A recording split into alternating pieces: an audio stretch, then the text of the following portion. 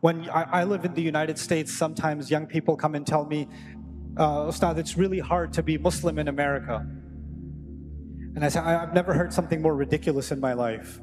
If our Islam, in the millions, hundreds of millions, billions of Muslims around the world, if the vast majority of us will only be Muslim because our parents are Muslim, because our environment is Muslim, then our Islam is in trouble. Our Islam is in trouble because the environment is changing. For many centuries before the coming of the Prophet ﷺ, and before the revelation of the Quran, the world operated in a certain way. And there are some things that I want to bring to your attention and to remind myself of that dominated the world. This was part of the Christian way of doing things, but it was also found in other civilizations, the Chinese civilization, the Indian civilization, the Persians, etc. They had a certain way of organizing their societies. I'll give the Christian example. What they had set up was this idea that some people are meant to rule.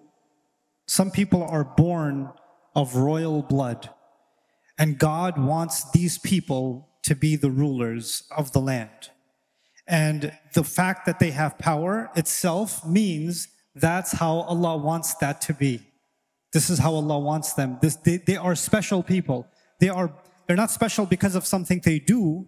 They're special just because of what bloodline they have. Just by being born, they're special. They're better than the common person. The second part of this society structure was that they felt that there are some people in society that are chosen by God. These are the holy people, the saints, the priests, the church clergy, and these are the only people who understand who God really is. Nobody else can understand. These are the people who understand religion. These are the people who understand the will of God.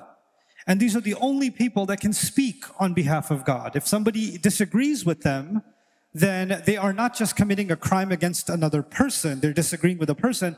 They're disagreeing with God himself. And these two, so there was the royal elite, and then there was the spiritual elite. The spiritual elite. And these two elites, they worked with each other. They had a partnership. So the spiritual elite would go and give their sermon and preach to the people, you better be loyal to the king because God chose that king. So they're going around and making sure everybody stays loyal to the ruling class. And the ruling class says, the ruling class comes to the spiritual elite and says, we will fund your church, we will protect you, we will make sure everybody listens to you, and if anybody disagrees with you, we will have them killed. We will protect you in that way. So everybody will follow you, and you tell everybody to follow us. This is the setup that they created. And then there was a third class of people. So this was the political elite, the royal elite, and there was the spiritual elite, and then there was the financial elite, the people with money.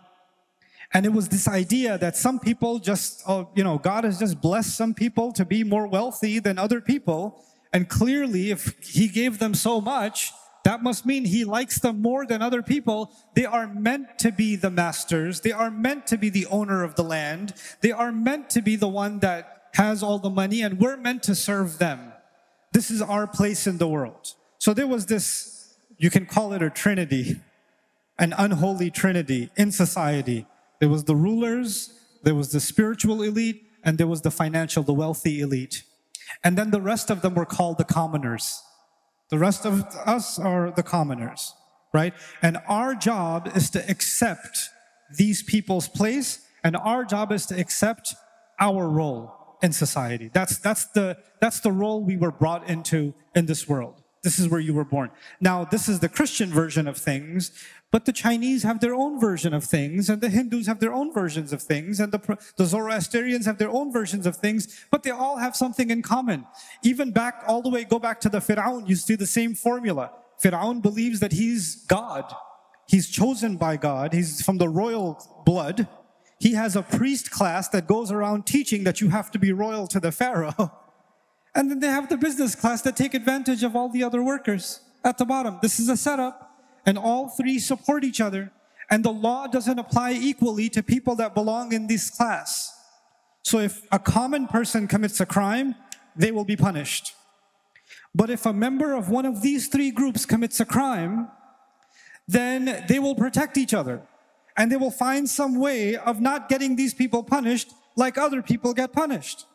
This is part of the system. But they're going to preach to people that the laws apply for everyone, but of course they don't apply for people that are above the law. And these three groups are above the law.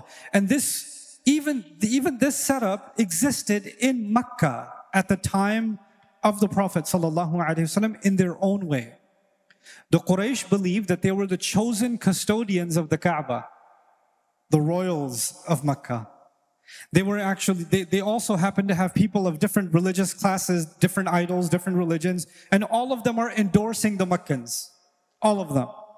Don't mess with the Meccans. These are the protected people. That's why when the Meccans would travel for business, nobody would attack them, because they are being protected by the spiritual class. And of course, they're also the ones making all the money. When the Quran came, when Allah gave His final revelation to Rasulullah sallallahu alaihi wasallam, it was actually from the very beginning a revolution. Allah is teaching us that there's no one to be worshipped except Him, and that He created all human beings from one single human being, from Adam alayhi salam, which means the royal blood and the farmer's blood and the slave's blood and the master's blood and the rich person's blood and the poorest person's blood is just the blood of Adam alayhi salam. There's no difference.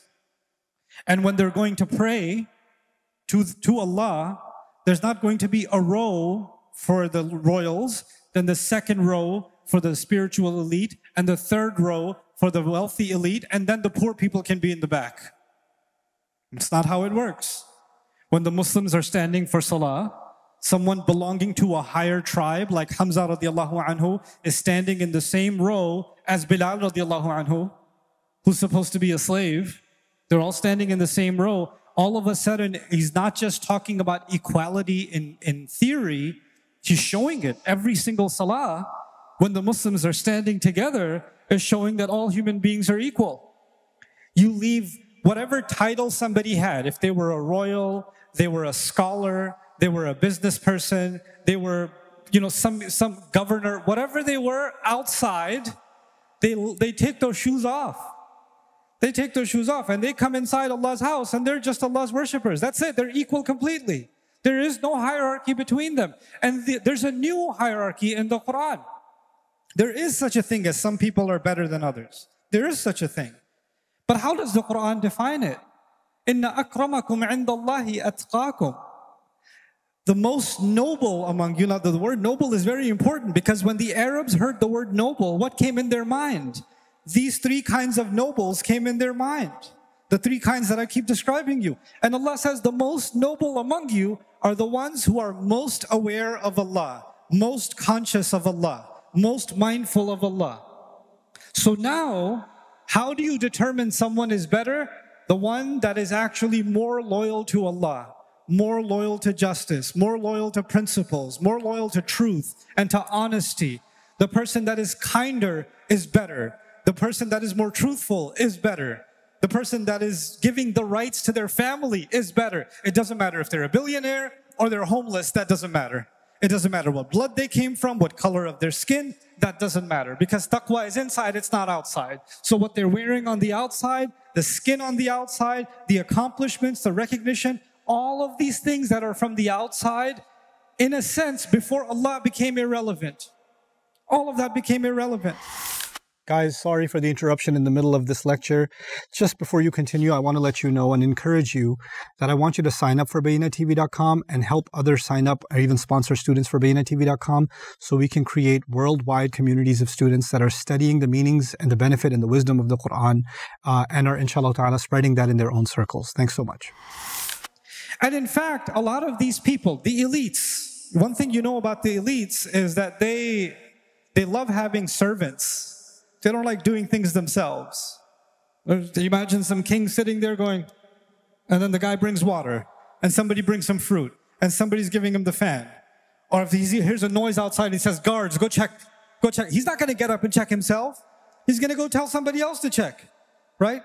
And what does Allah do in the Quran? He talks to these elites. By the way, much of the Meccan Quran, if you read it carefully, the early revelations in the Quran is talking to the elite, is going after them, going after the wealthy, going after the powerful. And Allah says, on Judgment Day, what happened to your security? Where's your servants? Why are you alone? And then he's about to be humiliated on Judgment Day, and Allah says, "Dhuq, innaka antal azizul kareem." You know, Allah says, "Ma lahum min dunihi min wali wala nasir." They're not going to have a protector, no helper. You see, when the king would get in trouble, he'd go to the church. When the church would go to trouble, they'd go to the king. When both of them got in trouble, they'd go to the wealthy. They would find each other's help. Judgment Day comes. He's like, where's my people? Hello, who I gotta call? I don't have anybody to go back to. The Quran was destroying the recognition of this hierarchy. All human beings are equal. All human beings deserve dignity. Nobody's born in a lesser class. Nobody deserves less respect because they have less money. Nobody deserves more respect because they have more power. That's not the case. Respect, karam, comes from taqwa. Respect comes from somewhere else completely. And this was it sounds like a beautiful idea, but it's also a really dangerous idea. It's actually a truly dangerous idea. Because if you accept this idea, then you cannot just tell people what to do and they will not question you. Because if I tell you something, you have a right to ask me a question. Hey, that doesn't make sense. I can question you. Where did you get this from? What's your evidence? Hatu burhanakum in kuntum sadiqeen. Bring your evidences. But if you're the church or if you're the spiritual elite and you speak on behalf of God and you can never even be questioned, nobody can even ask you a question because questioning you is the same as questioning God himself, well, that image is shattering. This is why you find in our tradition, the Muslim scholarly tradition is very different from the Jewish tradition and the Christian tradition and other traditions. In our scholarly tradition, one scholar will write a tafsir of the Quran. And another scholar will write another tafsir of the Quran and will debate the opinion of the first scholar and say, he wrote this, and here's why I disagree with him. And nobody looks at that and says, look at this, kufr. How could he disagree with this name? How could he just, no, nobody's a pope. Nobody's holy. These are all human beings making their best attempt to understand the word of Allah. And they can disagree with each other. They can have debates with each other. And this is actually the power of our religion. The other interesting thing that happened in the time before Islam was nobody had access to the Bible. You couldn't just pick up the Bible and read it. You have to go to the proper authority. They will tell you what it says. People didn't actually have a copy of the Torah and the Injil among them. They didn't have that. They knew some basic du'as and the prayers, but the text was in the possession of the church. The text was in the possession of the rabbis. When Allah gave us the final revelation, He didn't give it in the form of a text that is supposed to be preserved somewhere hidden, only to be kept, to be accessed by the very special few. The Quran was memorized and the Quran was spread by the tongue, and any ear could hear it. It's no longer classified information. Everybody has access. And this was actually a revolution by itself. Everybody has access to education. Everybody has access to Allah's words. Everybody should be thinking about Allah's words. And then they should be going to those who know more than them and learning, hey, what does this mean? What does this mean? And they should be inquiring. They should be thoughtful believers. They shouldn't just be believers because somebody told them to be believers. They should be believers on their own. Ba'ala basira. This was a profound revolution. This is actually the revolution of Islam. That's what the Prophet ﷺ brought. I say this to you because we're living at a certain time in history. It's been, 1,500 years, 1,500 almost years since the coming of the Prophet ﷺ. So it's been a long time. طَالَ عَلَيْهِمُ الْأَمَدُ, like the Quran describes about the people before us. A long time has passed over them. What happens over time? What happens over time is we forget some of the things that were there in the beginning. We become a culture. Just like every other religion became a culture. We're born into a Muslim family. We're born into a Muslim community. We're used to things being a certain way. We never ask any questions. We never inquire. And we accept Islam because our environment is Islamic. Please listen to this carefully. We accept Islam because we found in our family or in our community an Islamic environment. So our Islam didn't come from the inside. It came from the environment, which is outside. But now times have changed. Even if you're living in Trinidad, or you're living in Texas, or you're living in Lahore, or you're living in Dhaka, I don't care where you're living in the world, your environment is not just a physical environment. There's an environment on this device right here. There's an environment right here. You are now exposed to things you were never exposed to. Human beings were never exposed this way before, ever. So your environment that kept you safe, and you could just be comfortable in your belief, because everybody around you believes the same way you do. It's no longer the case. It's being challenged. It's being questioned. It's being made confusing. Now you have two choices. If you want to save your iman, you want to save your faith, you have two choices. I'm going to shut down the internet. I'm going to shut down all world communication. Don't talk to anybody. I just want to stay within the few people that will protect my iman. Everything else is fitna. Everything else is kufr. Everything else will destroy me. By the way, a couple of thousand years ago, the church was telling the public, don't learn, don't ask questions, don't inquire, because if you learn anything outside, it will ruin your faith. It will ruin your faith. That's what the church was telling the people. Don't learn. That's why they were burning books. They were burning books because they didn't want people to learn, because if people learn, they'll start questioning Christianity. We can't have that. That will destroy this whole system. And so if our solution is, we better not learn anything, we better hide to protect our iman, we are forgetting who we are.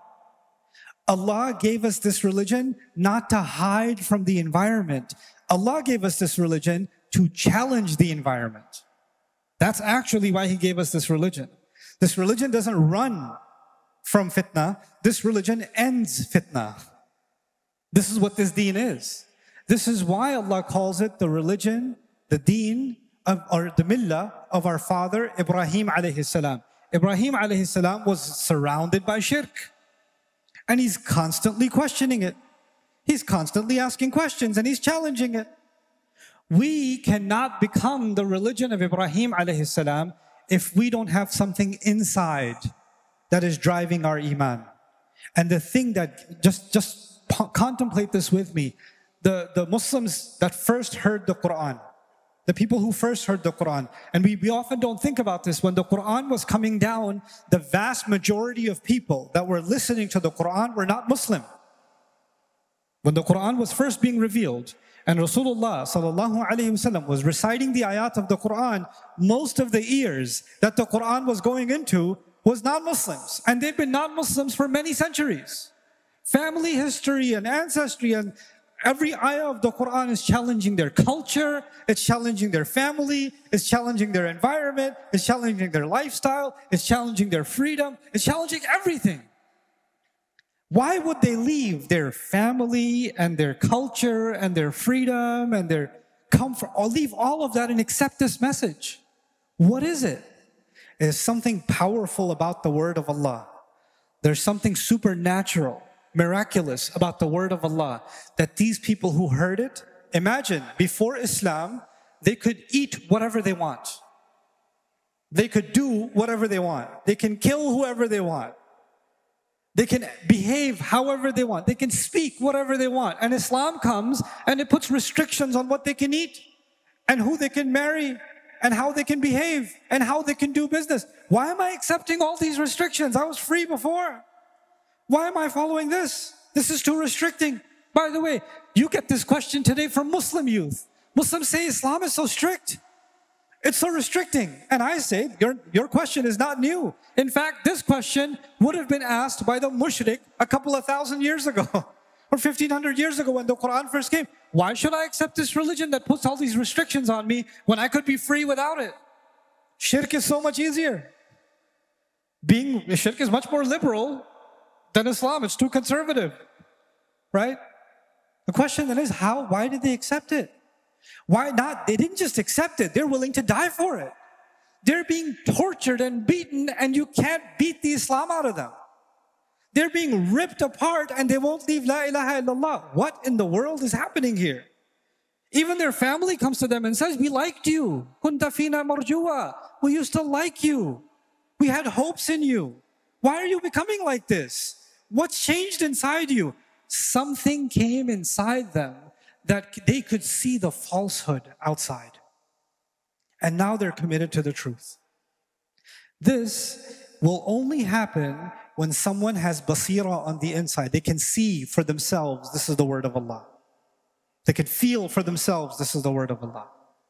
If our Islam, in the millions, hundreds of millions, billions of Muslims around the world, if the vast majority of us will only be Muslim because our parents are Muslim, because our environment is Muslim, then our Islam is in trouble. Our Islam is in trouble because the environment is changing. And when the environment changes, then the Islam will change too. The thing that will keep our Islam going, even if the outside situation changes or doesn't change, nothing will impact it, is if our Islam is coming from inside, not from the outside. It's from the inside. When I live in the United States, sometimes young people come and tell me, Ustadh, it's really hard to be Muslim in America. And I say, I've never heard something more ridiculous in my life. It's very hard to be Muslim in America. When 2 + 2 = 4, it's not hard to accept that 2 + 2 = 4 in Trinidad, and it's not much harder in Canada, and not much harder in anywhere else. Fire burns. It's really hard to not touch fire in America. No. Fire burns no matter where fire is, buddy. Truth is truth. The idea that somehow the environment is making my faith weak, you know what that means? That your faith just came from the environment. That's why it's weak. Your faith didn't come from something inside. We need to cultivate that inside. We need to build that inside. And the only way that will come is the way that it came the first time. The first time it came when people were thinking about what Allah was saying. Rasulullah sallallahu alaihi wasallam was reciting the ayat of the Quran. People were thinking about what is this word? What is he saying? And the more they were thinking about it, their entire world was changing. Then you could make the environment feel like a glimpse of hell. They won't leave Islam. You could make the environment torturous for them. They won't leave Islam. You can make them leave their home. They won't leave Islam. You can make their loved ones become their hated ones. They won't leave Islam. Nothing can happen that will make them leave Islam. So when you see today that life is easier for Muslims, and by the way, when you go to I've been in many places in the world, and when I see Muslim communities, one thing I've noticed is whenever I see more wealthier Muslims, their children are farther away from Islam, generally. Isn't that the opposite? On the one hand, you have people that are being tortured and they won't leave Islam. And on the other hand, you have people that have a good life. They've got a PlayStation 5 downstairs and a PlayStation 5 upstairs. They've got, life is easy. They got the newest iPhone, got the hi-fi internet, Wi-Fi, got a couple of cars in the garage. Life is good. And all of a sudden I have doubts about Islam. What in the world has happened? You know what's happened? Well, when your environment, the mentality is, I have everything I need. I have money, I have entertainment, I have health, I have safety. Why do I need God? Why do I need religion? I have everything already. I don't need it. You know where that sense of safety comes from? It comes from the environment. It comes from the environment. So now people are losing their faith because of the environment. Or people are thinking that the only way their faith will be safe is because of the environment. Let's get away. Let's run away from America. Let's move somewhere in the Muslim country so we'll be in a safe environment. This entire thinking goes against the message of the Quran. Our deen did not push people to go to safe environments. Our deen pushed people to create new environments. to create new environments. The Sahaba left their homeland. They left the sacred land of Mecca and Medina. They left that sacred land and they ended up, some of them in India, some of them all the way to China. Why? They should stay in a safe environment. Why are they going all the way out there? What in the world? This is the essence of our religion, and when we forget that essence, then there is no, in my mind, Allahu Ta'ala a'lam, in my mind there is no doubt about it. If we don't hold on to this religion for internal reasons, for deep internal reasons, then Allah replaces the ummah with others who will be better than them. إِن تَتَوَلَّوْا يَسْتَبْدِلْ قَوْمًا غَيْرَكُمْ ثُمَّ لَا يَكُونُوا أَمْثَالَكُمْ. If you turn your backs, He will replace you with people other than you, and they will not be the likes of you. They will not be like you. May Allah protect us from being replaced. And may Allah Azza wa Jal make us people who deeply connect with Allah's word genuinely. And we find that our faith and our commitment to this religion is not being impacted by the outside, but rather it's burning from inside and it glows from the inside. And in fact, instead of it, the environment changing us, we're the ones that end up changing the environment. بارك الله لي ولكم في القرآن الحكيم ونفعني وإياكم بالآيات وذكر الحكيم.